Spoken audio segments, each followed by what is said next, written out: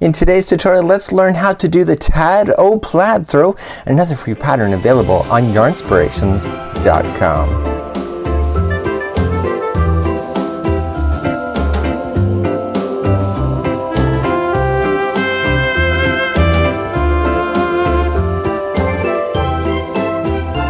Welcome back to the Crochet Crowd as well as Yarnspirations.com. I'm your host Mikey. In today's tutorial we're going to work on the Tad-O plaid throw. This is a very easy pattern using the Bernat blanket as you see in the background. I'd like to explain a few things before getting started. This is really simple. Even beginners can do this pattern. So let's review the pattern really quickly. So we have the materials and you'll see that there's 4 yarns being made. When we look at the down view just like so, you'll see all 4 colors in there, easier over here than you would here. And then you can see, oh my goodness, 6 balls, 2 balls, 1 balls, and 3 balls. These are the Christmas size balls that you see here. These are the 150 grams. The ones that you normally find in the stores are normally 300 grams, which are twice the size. So if you want to take some quick notes here, I did it so the point is that 6 balls are the 150 grams, but if you only want to use the big ones, if you have these in stock, you only need 3 balls, and then you only need 1 of the next color, a half of the next color, and 1 1/2 of the final color if you want to substitute using bigger balls just like so. So let's quickly talk about what we're looking at from the down perspective and what we see here with the stripe patterning just like that. So we're going to be starting off this pattern right here, and we're going to be starting and just going down. It's such a simple concept. It's only just this little piece of paper in order to make it work. You're going to notice that the stripe patterning is available to you. So the first 10 rows are going to be A. So what is A? You look over here, it's green. B is going to be for 4 colors, and what's B? It's fuchsia, and then A again, and then C, A. And you can just make check marks as you go in order to make it. So here's what it looks like as a bigger version. So you can see that with A is 10 rows right at the start, and then we switch off with B for 4 colors for 4 rows, and that's the fuchsia color I believe. And then you can see how it's striping. So you can see that the fuchsias are kind of balancing each other. You have the teals and then the purple right in the middle. Also with the strands that are coming down through here, there's only 7 of these strands, and because of that you'll see that there's 2 of the same color, 1 and then a different color right in the middle, and then a teal again, and then 2 of the same color to bring it in balance. So the whole concept for this particular Afghan is to make a large mesh just like you see, and these are just 3 strands just pulled and weaved through the whole thing and then sewn into place at the bottom and the top pieces just like so. If you want to make a fringe at this particular point, you could do so if you wish. I probably wouldn't recommend it, but just because this is a Christmas color orientation, you can just switch off your colors for whatever you have in stock and still have the same effect. Now this also here, it says that it's 27 inches from the end. Okay, just to measure over to start, so you don't have to count the amount of spaces, just about 27 inches. So if you want to move this, just don't do 27, just do it to something else. If you want to add more, just be conscientious that you will use more yarn if you add more, but you can have a lot of fun with this particular concept if you wish. In today's tutorial I'm going to use a size L 8mm crochet hook. It asks for a 9mm size crochet hook or a size M. I don't have that in stock, so I'm going to use this one instead. I also don't have the Christmas colors. I only have like 1 ball of each of the Christmas colors here in stock, so I'm going to substitute with a different color yarn, and mine is just going to be a very miniature sample to show you how to make the mesh, how to weave it, and how to do the border of this particular Afghan. So let's get started right now. So let's begin to make the mesh. So I'm just going to take a color green because that's what I have here, and I'm going to create a slip knot, and let's insert our hook. So if you want to do this Afghan as per written, it's 114 is your chain, but if you want to change the sizes, just keep it an even number in order to make it work. Okay, so an even number. So I'm going to do a miniature sample, so I'm only going to do I think 20 this time. So remember, the slip knot on the hook never counts as 1. So we have 1, 2, 3, 4, 5, 6, 7, 8, 9, 10, 11, 12, 13, 14, 15, 16, 17, 18, 19, and 20. So there is my even number. Look how big that is already. That's only 28 chains, so think about 114. You have a very nice size Afghan. So let's keep on going. Row number 1. So row number 1, we want to go 1/2 double crochet in the 4th chain from the hook. So let's count back. So don't count the one that's on the hook. Here's 1 underneath. So 1, 2, 3 and 4. Okay, so 1, 2, 3 and 4. Simply turn it over and get the back hump only. Just make sure you wrap the hook first to do a half double crochet. So just insert into the chain, pull through. You have 3 loops on your hook. Just yarn over and pull through all 3. Okay, so that first one, because you went 4 chain from the hook, counts as a double crochet, sorry, counts as a half double crochet and a chain 1. So now that you have that done, you're going to chain 1 and you're going to skip the next chain that's available to you and go to the second one over and half double crochet again. And we're going to do that all the way across this chain. The starting chain is always the most pain, so just stick it out, because once you get beyond this one it becomes easy. Chain 1, skip the next chain and go to the second one over for another half double crochet. So you can see that I'm creating the mesh that you're going to be playing with when you go to do those strands work. Okay, so chain 1 or skip 1 chain, go to the second over for a half double crochet. So please do that all the way down your chain that you're doing. And again, if you're substituting different sizes, then you'll have a different size chain, but it doesn't matter as long as you kept your chain in even number. So I'll meet you at the end of this chain and I'll see you there in just a moment. So coming up all the way to the end, I'm chaining 1 and then I'm going into the last one. If you have stitches that are left over at the end, just unravel the final. So if, for example, say you had another chain here, just take this string and just kind of pull it out and it will get rid of that extra chain if you have one left over. Okay, so here's what it looks like. It looks like a perfect, like a ladder. Okay, but it's a mesh, and so now we're going to maintain this mesh for the entire project. The only difference is that every now and then we have to change colors as per the striping. And remember, we're going to be doing 10 colors of green or 10 rows of green, and then we switch off for 4 rows of B, and then 2 rows of A, 2 rows of C, and etc. And that's on the pattern. Let's I'm going to show you how to turn the work and move up one row, and then I'm going to show you again then how to change colors to be able to do the striping in the horizontal direction. Let's move up to row number 2. We're going to turn our work. So this time we're going to start off, and this is how we start off every row going forward for the rest of this project. The only difference is that every now and then we have to change the colors in order to keep the patterning looking cool. So we're going to chain 3. Now normally in crochet, chaining 3 equals a double crochet, but in this case what it's equaling is 1 half double crochet and a chain 1. If you can remember that, it's pretty easy. So what we need to do is that we need to go into the tops of each one of these half double crochets that you have in the row below. We want to create like a mesh like you would see in a window in a window screen. So we're going to just yarn over and we're going to come into the top of the first one. So it's just going to be right in the top of the first half double crochet. If you are off, you're gonna half double crochet. If you come into the one right before it, what's gonna happen is your Afghan is gonna grow up on an angle, and you don't want that. So then chain 1 and look for the next one. So once you get the first one in, you can see here's the next one that you want to skip, and then there's the next one that you should go into. So it's just a matter of getting that first one established in the row, and you can easily just follow it across. So chain 1 after each one and continue that same patterning going all the way across.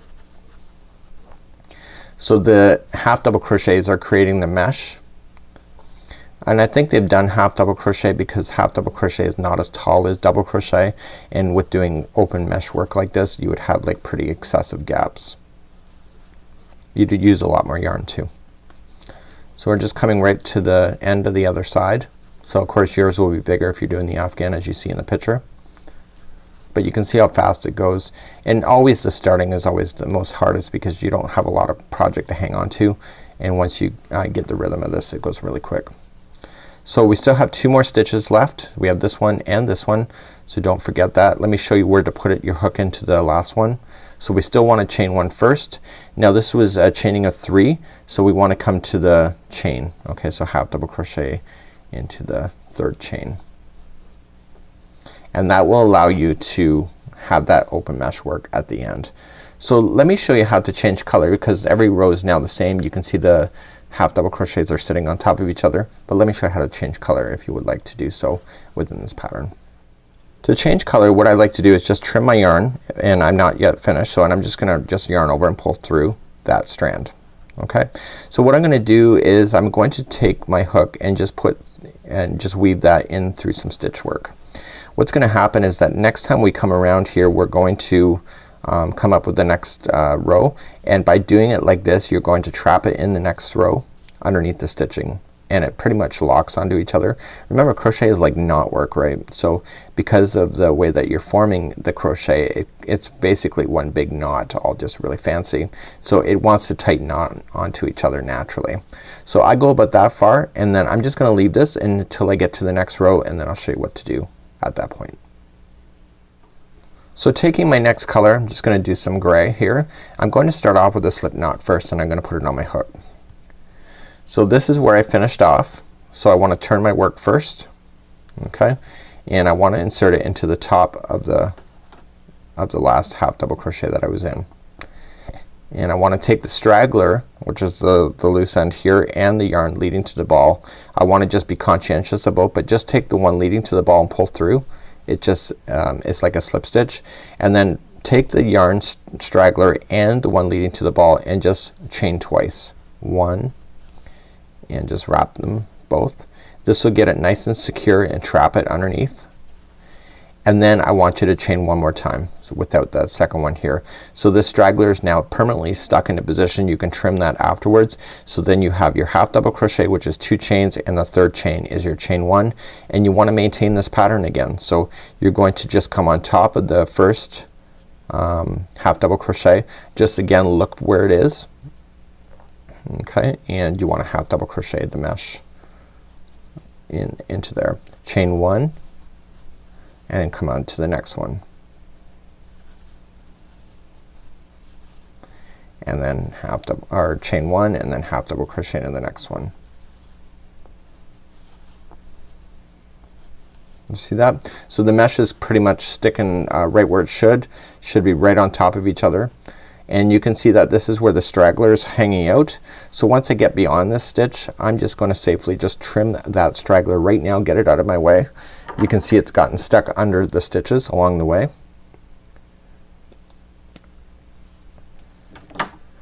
And I want to chain 1 and keep on going. So that would be how you would change the colors to do this, going all the way across for your particular thing. So you can follow the patterning for the color changes.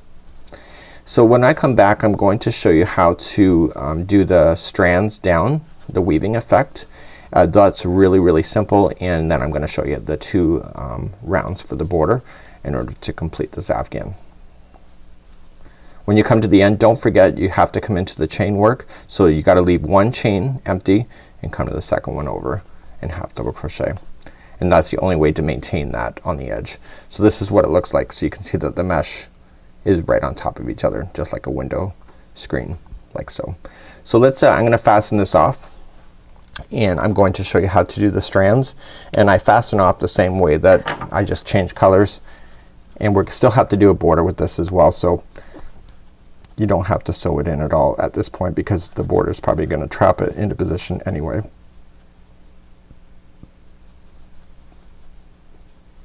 Okay. So let's talk about the strands going in and do all that next.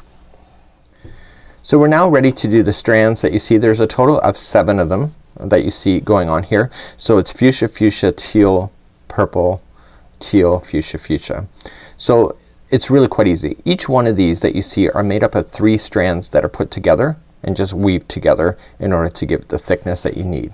Okay, so some people prefer to chain this kind of thing. If you're gonna do that, it will change your yarn quantities. Just be very conscientious of that if you want to do it that way. Again, it's your creativity, it's up to you. So basically what I would do if I were you is that there's 3 different colors of the strands. Just take one of each of the color from the ball itself and just keep pulling until you get 90 inches and then cut it. And then each 3 will be a different color, or each strand will be a different color, and then you can continue to do that. But it's just a lot easier to measure multiples like this at one time than it is to do one strand, get 90, do another strand, get 90, when you can actually do a multiple. And 90, you will have a little bit left over, so it's just a matter of having a little bit left over so you can play with that as well. So let's get our strands ready, and then I'm gonna show you how to weave them in at this time. To figure out where the strands are going, if you look at the instructions, it says if you look from the right edge it'll go 27 inches. You can move these wherever you want to. So if you want this more centered, you can move it more to the center. There's only a total of 7 of these if you wish. And again, the creativity is up to you. So you can't move these because you've already done it, but this you can move for sure. So even if you want it more on the edge, just because this is Christmas doesn't mean you have to make it Christmas oriented. You can do any colors that you wish. Let me show you how to get all these strands through really quite easily, and do that right now. So with 3 strands at one time, what I like to do is that I like to put in a little knot that is very easy to come out. Okay, so just a knot so you can pull all 3 at the same time. Okay, so not too tough, but all I want to do is that I want to drag the yarn. So from the top side to the bottom, you just want to drag your yarn through. Okay, so it says beginning of the bottom edge. Okay, so it says the beginning at the bottom edge, so we're gonna begin at the bottom. It doesn't really matter which way you start, but you're just gonna pop it through, and see I'm not even using a crochet hook, and just pop that knot up and down throughout the entire project. So what I would do is I would lie this project on a table, and basically you would have this all into position going all the way through.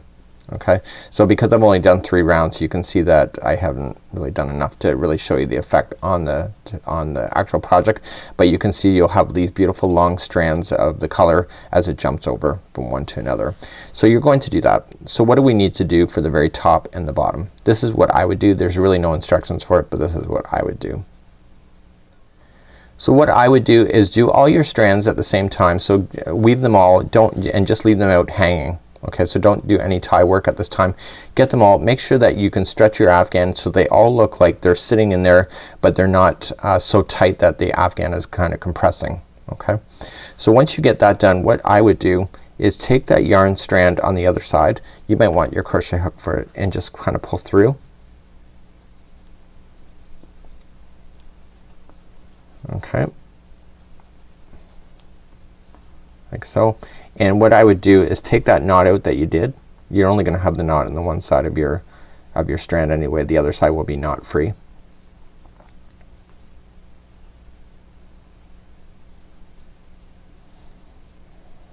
Okay, and what I would do is that around this outside here, just tie it.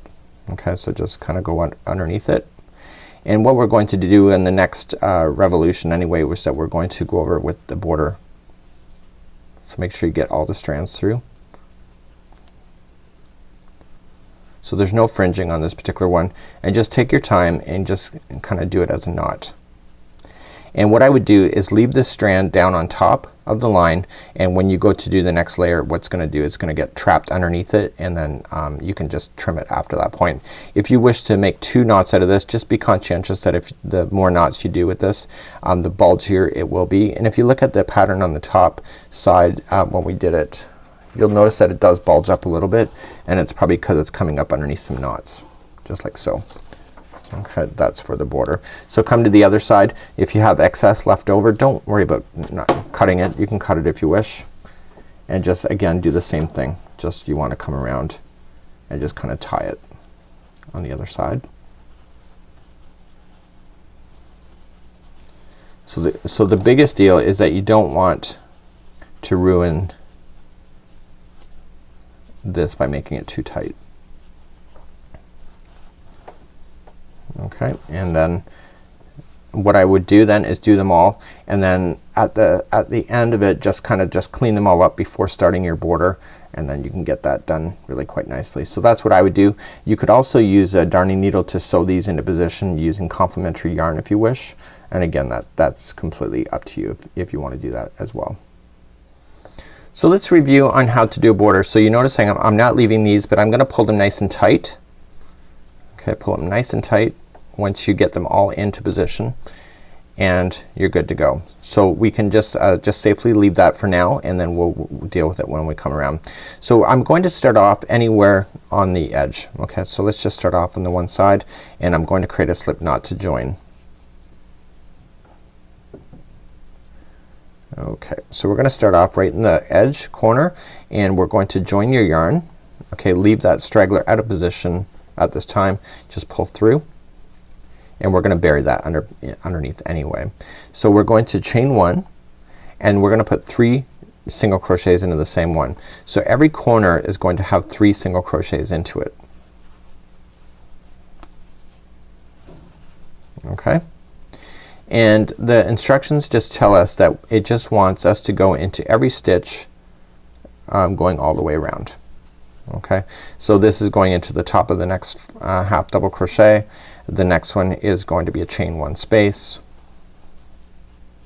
Okay, and the next one is the top of the half double crochet, and this is how I'm gonna get rid of all of these ones here. Okay, so I just want to take it, just looking for everything here, and the next one is the chain 1 space, and the striping is in that one. So I just want to kind of go over everything and just single crochet, and then do you see how I'm just going over everything and I'm going to single crochet in because I'm trapping everything underneath. Then I'm gonna go into the chain 1 space. Now on your patterning, what's gonna happen is the next one will be the next strand going down. So you just gotta be conscientious, so you don't want to drag these too far, okay, because then you'll have another set to drag through. So what I would do at this point, if it were me, is that I would not confuse myself and just safely just trim all those out, and then you will not see things like you shouldn't. Okay, so let's continue to go across. So just in the top of the next half double crochet, it's a single crochet, chain 1 space, okay, half double crochet in the next. Sorry, it's all single crochets. I'm just saying what the stitches are. So whenever I get to a corner, as I've kind of stated already, is that the end corners are always going to be 1 or 3 single crochets into the corner.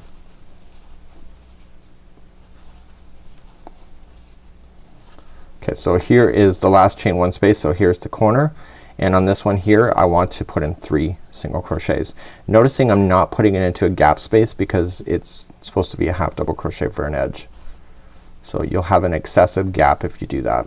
So down the sides it's not gonna be as straightforward, but it says to equally space them. So here's a space, so I would do 1 single crochet there, and here's a side of a half double crochet here. So I'm gonna go into there, and the next one is going to be a space. Now if you remember, half double crochet is equaling a chain 2, so you just basically you're gonna go into 1 chain 1 space kind of looking, and then the other one's right into what appears to be a stitch and a space, and then this is on the top corner. Okay, so it go right into an actual end, and it'll be 3 single crochets there. So the reality is that did you see I wasn't counting? I'm just looking for where things should go. If it's starting to buckle in any way, I know it's not, I'm not adding the right amount of stitches, and then I'm gonna come along the bottom and just again just follow what I did on the top. So every other one's gonna be in a chain 1 space, and the other one will be right into a half double crochet in the bottom side of it. So continue that same idea going all the way around, and I'll meet you back and I'll show you how to do the reverse single crochet. Once you get onto the other side here, you're going to have the same issue that you had over here, and again just follow it along, get those items stuck underneath. So the next one is a straggler, or is the strand that's going down through, so just going around. So just put everything on top and going into the next one, and just kind of going over top of everything to get it stuck underneath. Okay, see, I'm going over everything, and then once I'm satisfied with that, just take your scissors and cut those out.